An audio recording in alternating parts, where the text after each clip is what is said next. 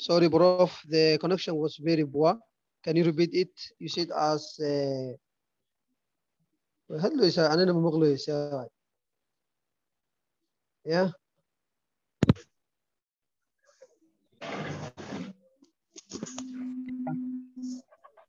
هل جيني من هل يسا wuu go'ay zoomka iga go'ay ma kaa go'ay أنا هتو إيجا ku soo noqday Prof. Hi. Yes.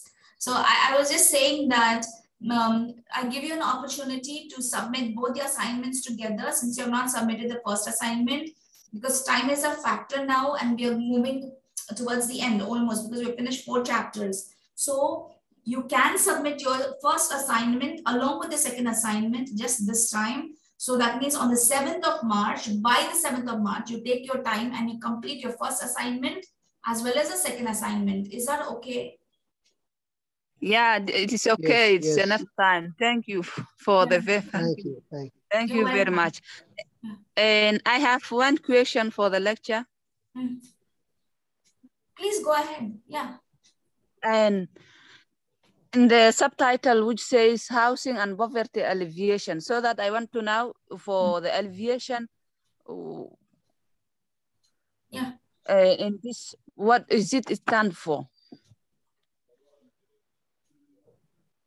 Okay, you're asking like what is the connection between poverty and housing alleviation? Yeah, alleviation. I want to understand more clear about this alleviation. Okay, good. See, poverty alleviation now. We have further on, we have studied in even the other slides saying that how governments have schemes. You understand? Because housing is a basic necessity. So what governments also do, some governments in some parts of the world, without taking the names of any country for that matter, they go to the extent of providing just loans to people. Okay, it's a good question that you asked so that I can tell you more details on that. That's how those countries are advanced.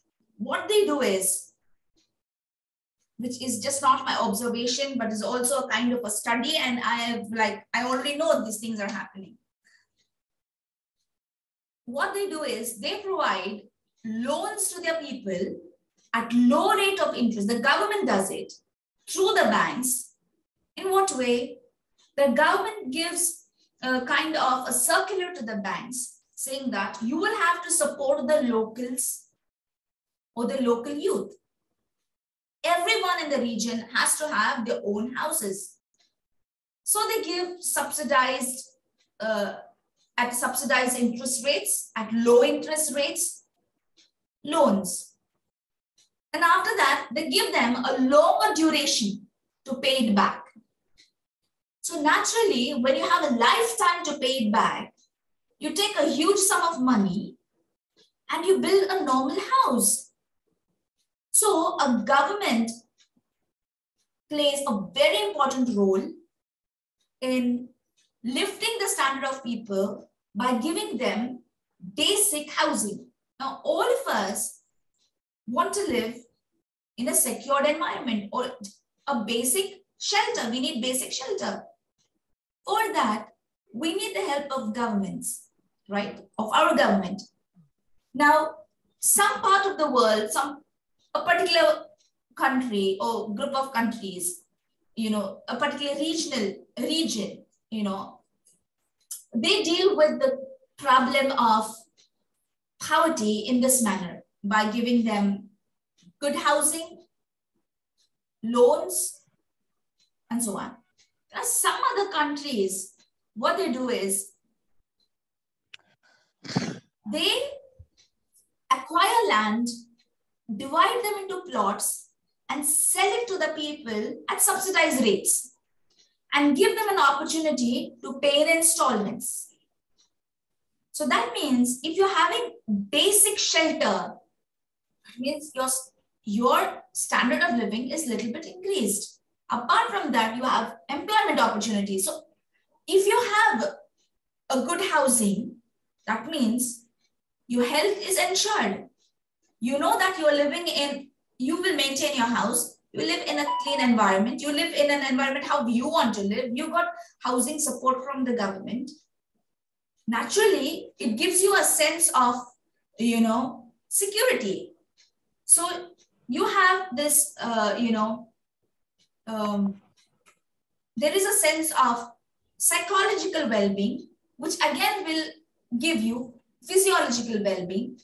And that's how it's related to,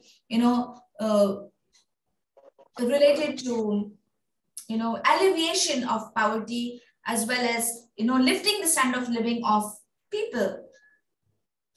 That's how housing and health is connected. Housing and poverty alleviation is connected. For all these, governments play a very important role. And if you want to advise a government, there are policy makers. And then we went on to discuss about what is good governance. So urban areas are in need of good governance. And good governance is characterized by sustainability and including people's participation, credibility, then answerability, that is, governments are answerability or accountability. So where governments have to, reply to the people of why things are not happening, or if things have happened, or if they have devised some policies, why it is so. Are you understand? So this is participative governance, where people also participate in it's like a democratic setup. So that's what we're trying to say. So that's how, just to answer your question, Nadifo, housing and health is connected. Naturally, it gives well-being. If any person or a family has their own house, not just their own house, if it's government provided, through policies, they provide a good housing. So that means it contributes to the health and also contributes to the well-being. In some parts of the world, they have directly, categorized housing schemes as low-income group, middle-income group, or high-income group, like HIG, MIG, and LIG. So where, they build housing and they say that if you can afford with the employment, you have to purchase this. Okay, give me the proof that you're working in so-and-so place, and this is this one. They take your bank transactions. Okay, you belong to this category, fine. So these are the houses that are available.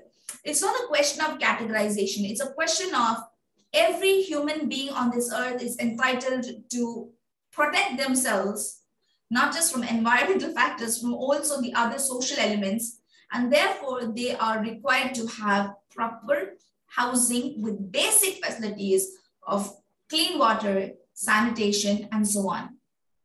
So that would certainly help in poverty alleviation, because poverty is multidimensional. It is not just economical factor, it is not just a financial factor, but it is also with respect to other revolving factors, such as you have education, you have security, and so on. Any question? Any more question or? Yeah? No, thanks. Thanks, Barhof. No question. What about you, Nadifo? No question, man. Thank you. Now it is very clear, and you have get enough on clarification. Okay, my pleasure. And please feel free to ask me anytime. You can email me as well, and you can also send me WhatsApp. But of course, even if I delay in replying, but surely I will be replying to you. That you can be assured of. Okay? Yeah, again, we thank you for the extension you have given us, and we try our best.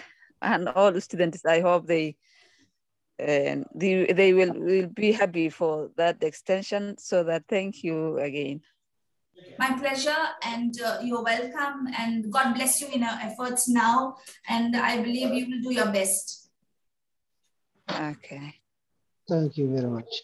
Welcome. See you again, inshallah. Amen. See you next class. Okay, inshallah. Okay. Bye-bye. Bye-bye.